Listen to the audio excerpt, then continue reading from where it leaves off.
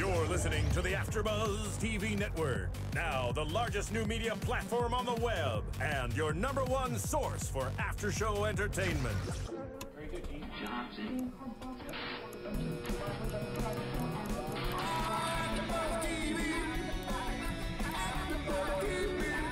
From the AfterBuzz Studios in Los Angeles, California, presented by Maria Menounos and Bing.com, and streaming live thanks to Akamai Technologies, this is AfterBuzz TV's The Bridge After Show. We'll break down tonight's episode and get you all the latest news and gossip. And now, another post-game wrap-up show for your favorite TV show. It's AfterBuzz TV's The Bridge After Show. Ooh, very creepy. As always, fingers for doing it. And we are back doing another episode of The Bridge After Show here at AfterBuzz TV. It is Season 1, Episode 5, entitled The Beast, which this actually sounds like a beast is like coming, doesn't it? Sounds pretty creepy. But I am one of your hosts, Paige Sullivan. Unfortunately, Dave Klein and Catherine both couldn't be here this evening, but I am joined by a lovely co-host. Please introduce yourself. Hello, everyone. I am Tiona Hobson. Yes, and we had fun watching this episode. I wouldn't call it fun because it's always kind of sad. I mean, we enjoy the show, but it's, you know, intense. This is an intense episode. But we're going to jump right into it. You haven't been here, but on our after shows, I am very, very upset about the adultery that occurred with Marco and Charlotte and Alma. And so that's why I want this to be a jumping off point, because I didn't expect it to come out this soon. It's only episode 5. I kind of thought, you know, when somebody cheats, it drags on through a season. And this time it didn't. So she came right out and she's like, you slept with her. Like this has happened before. Yeah, it sounds like it's happened before. And I was very proud of her for kicking him out. Me too. And it's just sad. Even she's pregnant. Yeah. She's got 2 little girls. She has his stepson, which I'm very happy that she's letting him stay there. Mm-hmm. But this whole story kind of let us learn a little bit more about Marco, because from the get-go we thought he's a great guy. We thought he didn't have any flaws. Then he cheats. And then we learned from his son that maybe he's a little bit more selfish than we originally thought. Yeah, and his wife Alma, she's the actual good person here, because, you know, like you said, she is letting her stepson stay. Mm-hmm. She seems like she's got her stuff together, and I like that in her. And I just love that she kicked him out, because a lot of women in shows, you know, they know about it and they don't say anything. They keep it as their kind of secret, like, I know what you're doing and I'll find a way to get back at you. Right. But she just let it out there. She did, and she was so quick to just be like, you slept with her, get out. And the thing is, he doesn't admit it. You know, he's never like, I did, but just his face, and he doesn't deny it. And then he's like, well, you're having a baby. She's like, I don't care, get out. And he doesn't even fight. Like, he just leaves. And it makes you think, okay, so what is this marriage like? Because half an hour before in your kitchen, you were kissing her on the cheek and like making her giggle. And now is it just a front you put up, or do you guys just play happy and it's not happy? I don't know. It was very confusing to me, but I'm glad it's out in the open and everybody knows about it. And she even opened up to her coworker. Kenneth is his name. So we met him last episode briefly. He like had a line or something. He like something about Gus or Goose. I don't know how you. Maybe I'm just. I think the gringo way to say it is Gus. Gus. That's how I would say it. So Gus. Yeah. So they talked about Gus last episode, and then he popped back in, and I feel like he's kind of going to be a player, because. Not a player, but like a player in the show, because we've seen him twice now, and he's kind of in emotional moments. You know, she was about to tell him kind of what's going on in her relationship. So I feel like Gus has a dark past too. Yeah, I think so. He's got some demons inside him, mostly from the relationship he has with his father. Right, because he said he's selfish, doesn't care about anybody. Yeah, you could just see some anger back there, so I really hope that they get more into that and what's going on. They addressed it, I think maybe it was the first episode, and they said, well, Gus was getting in trouble, or Gus doesn't want to come out of his room, and something like that. And it almost seemed like he was a troubled child, but it's almost, I mean, he lives in a dangerous city. He lives in Juarez. And here's my question, and if any of you viewers know, please leave comments and let us know. We asked this last week. They're crossing the bridge to go to work, and I've never heard of that. Like, they're working in America and then crossing the bridge back to Mexico. That's what's confusing to me. I didn't know that you could just do that. But maybe it's a working visa? A working visa? But I didn't know a working visa meant you came back and forth. I thought it was like you go there and you work and you stay there and you live there. That's what I thought it meant too. But you maybe see when people you going live that close to the border, it's like it's kind of like an exception to the an rule. exception. I'm not sure because also the reporter does that as well. Danielle Fry's partner, she does it as well. So I don't really know, and it just seems to me. I thought getting back across the Mexican border was supposed to be hard. Apparently not. Yeah. At least this show makes it seem easy peasy because people are just going back and forth all day. Yeah, that pathway, you just walk back and forth and you're fine. No passport, no ID, nothing. You could be a 12-year-old girl going back and forth. And then that barbed wire fence. I mean, yeah, I don't know. Easy. It was very strange, but getting a look into their personal lives is one of my favorite parts of the show, but this show is much more. And now the stories are very intertwined and so much is happening. And so Fausto, we see him and they're talking about everything. We saw him last episode saying we can't have the gringos knowing about all these murders and we can't be a part of this and we can't raise attention in the U.S. And so they go to the U.S., they get Marco. And now we see him in a basement saying he's not a serial killer because he doesn't enjoy it. Yet he kills somebody after torturing them. But he didn't enjoy it. He didn't enjoy it. He's more of a gangster than a serial killer, I guess. It's almost as if, I feel like the gangster mentality is like, if you, an eye for an eye, if you do this, then I have to kill you. And it's not an option. They're doing it to survive, almost, as opposed to serial killers who plot out, clearly this killer that we have going on right now, he's planned this for a while because, he it's like an obsession. Yeah, it's an obsession for them, whereas for Fausto, it's more of a spur of the moment, like, oh, we got this guy, so now, let's torture him, get the information we need, and he's disposable after that. You don't really need him. Poor guy. If he didn't have such a crazy cousin who's chasing down his ex-girlfriend or current girlfriend who Linder stole. And so I still don't get Linder. I feel like somewhat similar to Sonya, he has something going on. Maybe not Asperger's, maybe not autism, but he comes off very strange. Like, he doesn't read normal social cues, and even the way he talks is kind of just like, hi, okay, all right. But, like, he just murdered somebody, and he's like, okay. He doesn't even care there's a cop outside his door. Yeah, he's a strange guy. He is a strange guy, but I kind of like him. Because he's helping people. Yeah, he's helping people, and he's, at least the guy he killed was a bad guy. I wish, though, to clean it up in a nice little bow, he would have opened the door and been like, this guy just attacked me, and I'm tried. He didn't even kill him at that point. Yeah, he was still alive. So he could have arrested him, and he could have gone off, and then he kills him. At that point, it was still self-defense. Yeah, it was. Until he came back with the iron, the hot iron. The hot iron. Ugh. We were sitting there watching. We're like, cringe your face. No. It was pretty brutal. But so Fausto now gets Linder's name from Valdez's cousin, but he's not looking for Linder per se. He's looking for Valdez, but he knows that's the connection. And I want to know why he's so involved in this. I mean, it's one guy who's kind of gone off the rails over his ex-girlfriend. He killed one person. He's probably going to kill two. But why are you so determined to find him? That's a good question. And what are you going to do? And he says this episode, he finds, Linder burying his body, and he says, that's mine. And I think he's just talking about the body. I don't think he even cares that Linder killed him. Yeah. I don't think he cared at all about, just a disposable person, part of the war, I guess you could call it. And I don't know. It's weird, though. It's like, what are you going to get from getting this dead body? Yeah. Or what were they going to get from finding it? They were just going to kill him themselves, right? Yeah, because, just because the Valdez is looking for Linder doesn't mean that Linder knows where Valdez is. No, so exactly. You should have been running surveillance on Linder just to see if you could find Valdez somewhere running surveillance on him too. Exactly. It was definitely a strange string of events. But the one thing I'm glad about is that Ava is now safe from her ex-boyfriend. But a question that arises now is, does Fausto know why Valdez was there? Does Fausto have a connection to Ava? Is he going to go after her? I mean, was it his daughter? Like, I don't know. I don't know who she is. I don't know. We don't know much about her, just as we don't know much about Maria. And so it's hard because the Mexican people in this show, most of them are victims. We don't know anything about them. And so it's hard to kind of piece together where they fit in the story when we don't know who they are. But I have a feeling they're all intertwined. I don't know. Yeah, I feel that way too. Yeah. And hopefully it'll probably be like the season finale when all these, it's like, oh my gosh, the connections. The connection. Well, that's how it's been going so far. I mean, things that you didn't pick up on, you're like, oh, okay. And they're all piecing themselves together. But also, one thing I have to point out, I don't know if you viewers at home thought it was weird, but Linder really struggled with that body. And then he saran wrapped his head.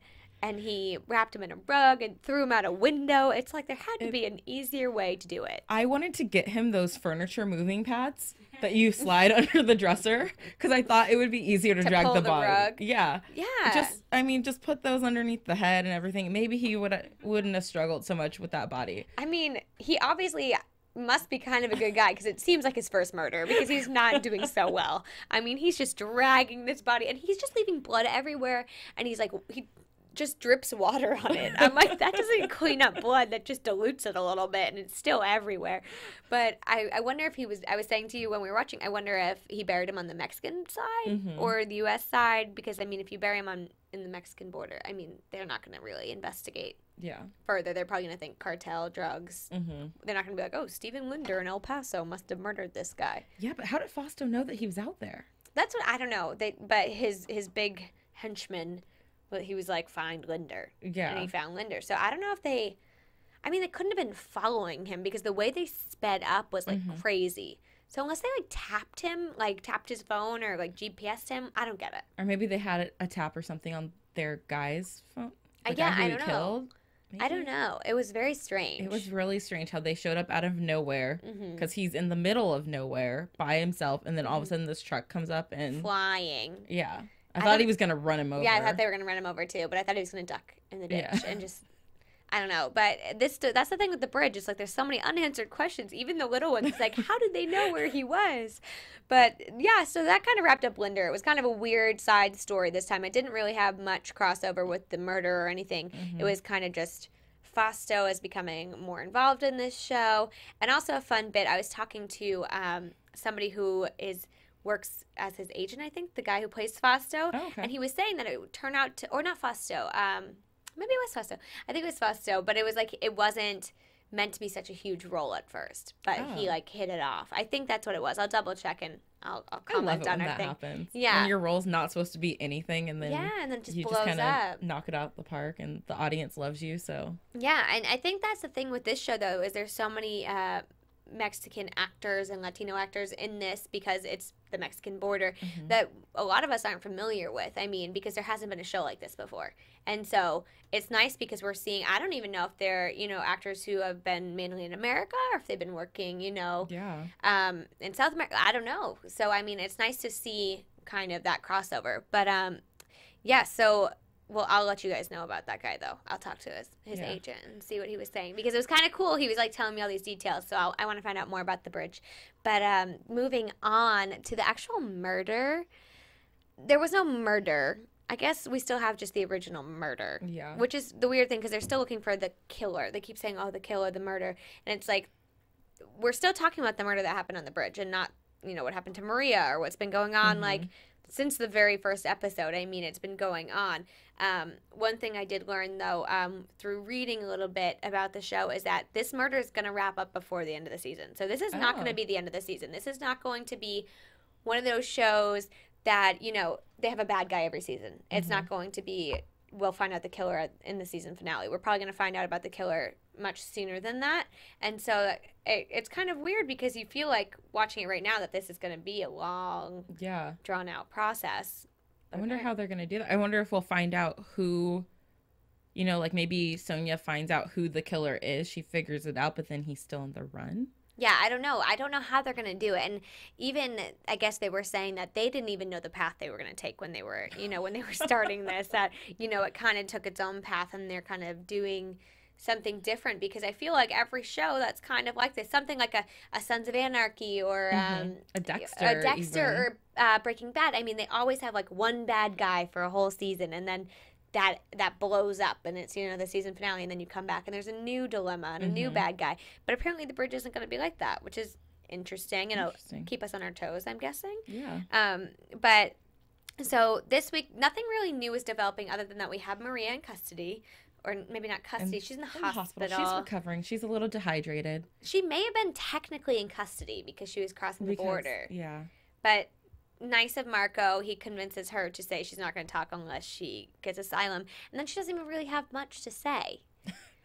I was waiting for Sonya to get mad about how little she had to say. But I guess once she dropped that hint about the car being like a police car, that was kind of a good stepping stone. But before that, I was like, oh, Sonya's going to be so mad that, you know, they gave her asylum for this. I thought so too, but then I think about Sonya and she doesn't really get like mad. Yeah. You know, she just kind of would have been like, walked out. She'd have been like, she has nothing. Like, I waited a whole day for that. Yeah, exactly.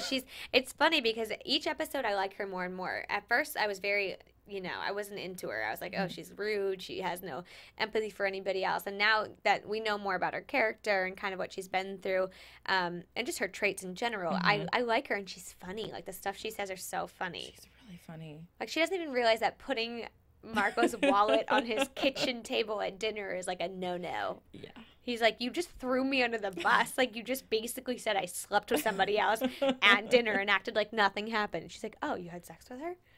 Oh, okay. And then, like, when he meets Charlotte later, she's like, so you had sex? And she's just so, like, blunt and open, and I don't know. She's hysterical to me. She's really funny. And then, you know, later on when he's sleeping on her couch, that was a good moment to see her, you know, a little bit vulnerable and yeah, we predicted that last week that we would learn more about her slowly but surely. And I'm assuming, his name, Jim Dobbs, was that his name? Jim Dobbs? Oh, Dobbs, yeah. Dobbs, yep, Jim Dobbs. So he's brain damaged. He's the one who killed her sister. And so last episode or the episode before, she said, I went to where he was, but I couldn't go in. And so I don't know if she was visiting Jim Dobbs or if she was visiting someone else, but I think we're going to learn more about that. And I think we're going to see maybe more into that murder and kind of what went down, because she also said she was all alone when she died, and then she didn't want Maria to die all alone. And so she was connecting her sister's death.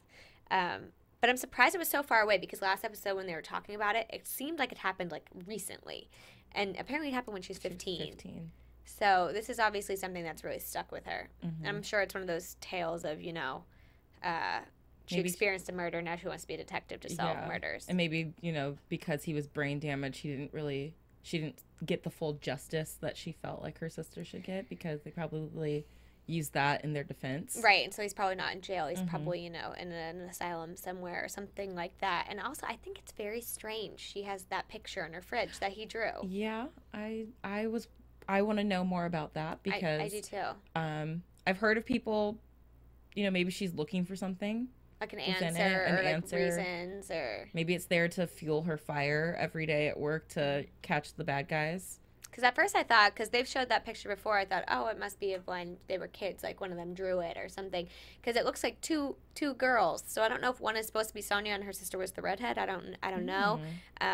So was he somebody in their lives? I mean, yeah. But she made it sound like no, because it was at a truck stop that it all went down.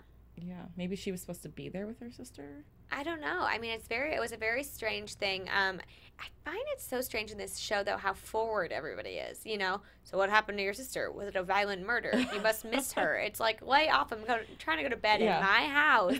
I already said goodnight. Yeah, she did. She said goodnight. She's letting you sleep on her couch. Like, get over it. Like, stop asking so many questions. But, I mean, they're cops, so questioning is their second nature. They're like journalists, just like Daniel Fry, who... We didn't see much of him, but I find him very funny. And funny also is a word I use to describe serial buddies. So I think you guys should all go check that out. It is on iTunes. A lot of hard work was put into it by a bunch of people here at AfterBuzz. Kevin, Maria, Phil, all the AfterBuzzers. You know, really, it's a piece of their heart that they put into it. So make sure you go check it out. And it's really, really funny. And I mean, I laughed, so. I laughed my butt off. Yeah, I laughed my butt off. Well, maybe not my butt off. I didn't have a butt to begin with, so. But you should definitely go check it out. And because this show's not very funny, so if you need your laughs, you can watch this and then get it somewhere else. But that's about happy killers. Yeah, happy killers. I know, serial killers. I mean, serial buddies, serial killers. If you're into serial, you get the serious with the bridge and the funny with serial buddies. It's an addiction, apparently. But this guy's proven a point on the bridge, I think. But I still can't figure it out very much. But going back into the murder a little bit, again, we didn't see much of Daniel Fry other than to steal his phone. Yeah. And Sonya also asks him about drugs. It's like, girl, you do a lot of drugs, huh? Okay. All right. Why? Why? He's like, why would I tell you that? And she's just so weird. But Marco steals his phone, and then Sonya... doesn't realize he stole the phone, and then she comes to the conclusion on her own. But she gets a call from the serial killer. But so he calls Daniel, hangs up, and then calls her work phone. So he must have known Sonya is the one working on the case, and like. Yeah, I mean, she said her name.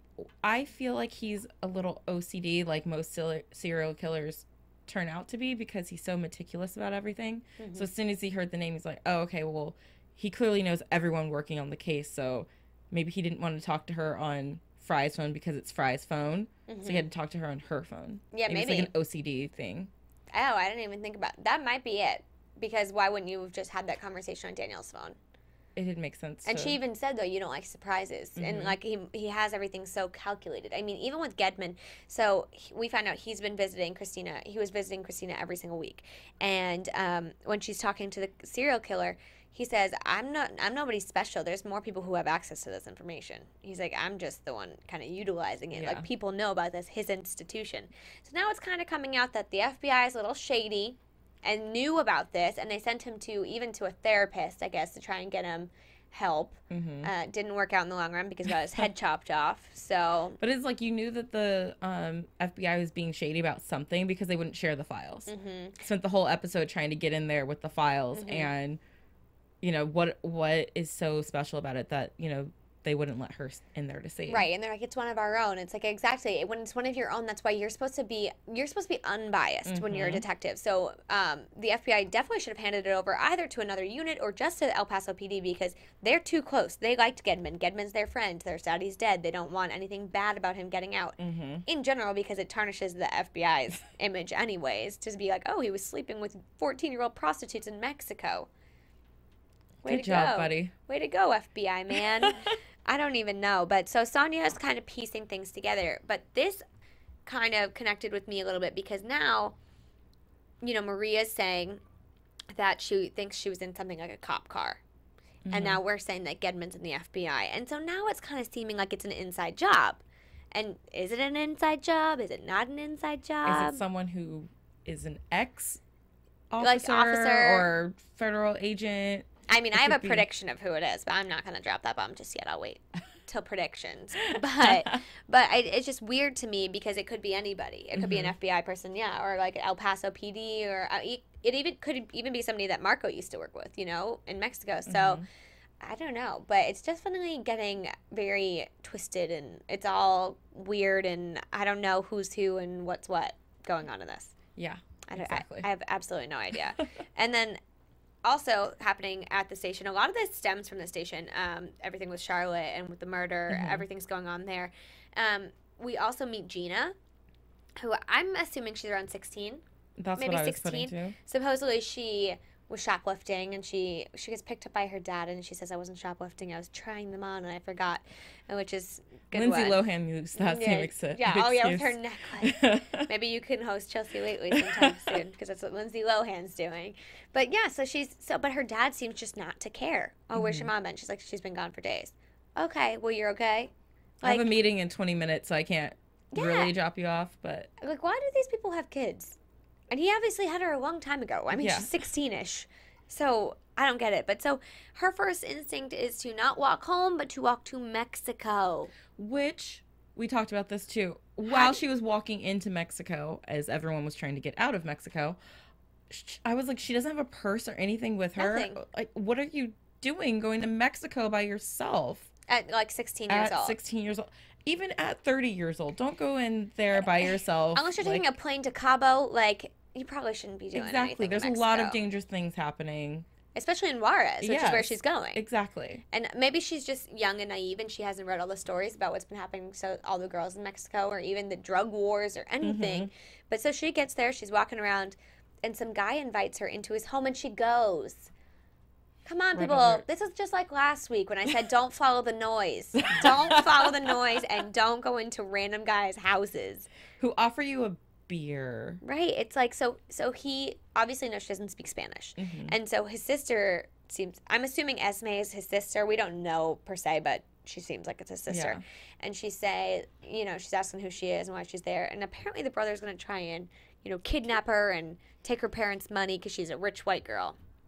Well, she was. Yeah, but we didn't know that. She didn't look. She wasn't dressed like one. No. So I mean, I feel like that's a stereotype or something that all white girls are rich. Yeah, I agree because she was not. It's not like she was dressed head to toe She and had like on a hoodie and some jeans. Yeah, and she was crying. She like didn't look that great. Yeah. I mean, he must have just assumed like she's from America. She has more money than we do. Exactly. So maybe if she that is doesn't, rich. Then oh well, we'll just add her to the graves of all the other Exactly. But so luckily, this guy's sister has some balls, and she like sneaks her out of the house and runs away with her. I'm also worried for her. I don't want her to go home because like if her brother's that crazy and he's gonna like. I kind of wanted her to come across the border and ask for asylum. I know. I was like, everyone gets asylum if you help out. Everyone. Everyone, come on, be safe because how can you go back home now when he knows you snuck her out and he was about to make some money off of her? I know, I don't know. And he probably looked stupid with his friend who he called. Yeah, and so I have a white girl. I have a white girl, bring the car, the big car. Maybe it's one of those things like families, you know, blood's thicker than water. I mean, like maybe that's how they think their family. Maybe she feels like he's not going to do anything to her. But this is where we kind of find out about the Beast, which is the title of this episode, which we haven't heard before. So she takes her on a walk, and she shows her these crosses of 8 girls who were found. And so she just says she doesn't know who's responsible for all the dead girls, but there's just dead girls everywhere, like hundreds a year, you know, piling up. And Christina was one of them, and Maria probably would have been one of them. And so she says, at one point she even says, like, my sister was one of them. I guess her sister disappeared, and I'm wondering if that's going to come into play. But she says they call him the Beast, and they don't know if it's 1 guy or 2 guys or 100 guys. All they know is that, you know, he's the Beast. And so she tells her to get out of there so that she won't be a pink cross. So Gina leaves and, again, gets back across the border with no passport, no ID, nothing. I mean, is it really that easy? Apparently. I mean, come on. Over in Texas, it's that easy. Yeah. Try getting down in San Diego, Ensenada. It's a little harder than that. Not so easy. Yeah. But seriously, I mean, she just walked back home. And so I wonder how close she lives to the border because she walked everywhere. So she must live very close to the border. But so she gets home, and the minute she gets in her door, we both were like, oh no, something's going to happen to her. Like, what's going to happen to her? And something does happen to her because Marco and Sonya end up at the station. And they immediately have to leave. And so they go to the house, and there's a police car in the driveway, but they didn't call anybody else, any other units. They go inside, and they can't find anybody, and then they find a guy, and they tell him to raise his hands up. Turns out it's her father that we saw earlier in the episode. He's been stabbed in the neck with something. There was something sticking out of it. Neck. I couldn't look long enough to... It was disgusting. Yeah. We were both like, what was that? I don't know. We couldn't look. It kind of looked like a tongue. It looked weird. Yeah, it looked, I don't know. It was, ugh. But then there was a lot of blood in his crotch area, so did they cut off his... I don't know. Oh, my God, I hope not. I don't know. I'm not saying that's what it was. I'm just saying that there was a lot of blood in a lot of places. And then they heard her crying, so they find Gina in the closet, and she's saying, I saw the Beast, I saw the Beast. First up, how do you know it's the Beast? Second, why is the Beast so infatuated with you, the little white girl who just ran across the border, you know, and escaped being kidnapped? Why would he come to your home and kill your father? I think, okay, I could be wrong on this, but before they left the station, they were talking about how Gedman had seen a doctor and they got his name. And then they were like, let's go. Do you think that was I think was that the doctor was her dad. That's why he's dead. He's dead now because the killer, you know, is, you know, he wanted to expose certain Gedman people. And now he's exposing, you know, the cover up because the doctor knew because he went to therapy for it. Yeah. That would probably make a lot of sense. I don't know. I'm sure we'll learn next episode once we learn his name because his name was Peter. Peter. I don't remember what they said the doctor's name was because I was too concerned with like what was going on. Yeah, I didn't hear the doctor's name. That's why. Yeah. But, you know, they heard doctor and no, they didn't make a fake name in the file. This is him, and then they took off. Yeah, and so first off, who's the police car in the driveway? Yep. Second, Gina says she sees him. So next episode, we saw in the previews too, we're gonna learn more about whoever the Beast is, and I want to know his motives and why he was there and all of that. So that's something we'll learn, and I think Gina's gonna play a big part now in the show. Because, you know, he's targeting specific people, rich men in Texas, political people in Texas, judges in Texas. So it's, you know, he's definitely got an agenda. And so the last person that we're going to focus on just for this after show real quickly is Charlotte Millwright. So she played a little role in this episode, but she tells Marco about the people coming across her land, which was, you don't tell cops about that. But he told her to take the long view and that Graciela won't be around forever, because the way the cartel is, I mean, somebody's going to die at some point. I mean, it doesn't last forever. And then he tells her he's also going to do the same, which I'm assuming means he's no longer going to be involved with her. But now she's calling some random guy, and I'm wondering who he's going to be. I don't know who he's going to be, but I liked their conversation at the diner. When he said, I'm taking the long view, I took that as, biatch, stop calling me at work. Because you're very obvious that we had an affair. Now the whole office knows. Everybody knows. Kitty was even like, I've seen things like this before. It's just like... It's like, you're a little obsessed with me now. Stop calling. I get she's nervous because of what Graciela did, but Marco can't do anything about that. Nobody can do anything about that. Your husband got you in that position, so... Gotta live with it. I mean, I was like, you should just sell the ranch, but I'm sure Graciela would find her. Yes, but this new mystery man who showed up in a cab. He's creepy, huh? He's kind of creepy. He's like, I'll show you my tattoos. But I will give him a shout out because I don't actually know his name, but he's on Cougar Town. That's Bobby Cobb right there. And I loved seeing him on this because he says he was living in Tampa here, and Cougar Town takes place in Florida. Funny. Yeah, I think he must be from her old life because, she got married. Her husband met her in Orlando or something. I forget what she always says. And, they called him a cradle robber and her, a gold digger. And so that must have been from her past life. So I think she's using him as a distraction from everything that's going on in her life. But she's already so involved in everything that's happening that maybe he's going to die. I don't know. I don't know if I would bring in new people to get mixed into my crazy life. Right? I mean, it's just not fair to anybody. Like it's not fair because you've already been placed in this situation and you didn't want to be, and now you're bringing someone else into it too. Exactly. I know that Marco told her to, live her life, but don't. Maybe she could keep the ranch open and she herself could live somewhere else. Yeah. So she's not around it. She's not dealing with it. She's living her life. She has an alibi when this all gets uncovered. Yeah, it's just like my husband died. I had no idea this was happening. I don't live there. I don't. What? People are crossing the border. I know. That's what I would have. I don't know. Some woman killed my horse. Like that's all I would say. But yeah, this whole show, it's just there's so much going on right now that I can only imagine where it's going to go. Because even the way they were saying, if this murder is going to be wrapped up, then what else is going to happen? I mean, I feel like there's like 6 different storylines at this point, and they're all somehow intertwined. And it's like watching Crash. That's crazy. It's like there's all these separate things and you can't see the connection yet, but they keep dropping hints. Yeah. It's like one week, these two are connected, and the next week they're have nothing to do with each other. Exactly. I really don't know where this is going to go. So like my predictions are very short-term predictions. But before we get into predictions, this was a busy episode, but we're going to jump into some news. AfterBuzz TV News.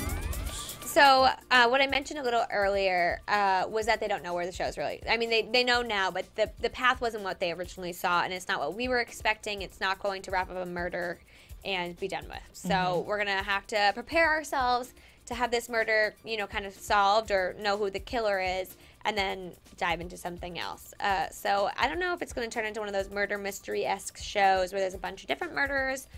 Who knows? But we're going to learn as this season progresses because this is season 1, so a lot can change by the end of this. But the second thing is, I just thought worth mentioning. So this is the premiere episode.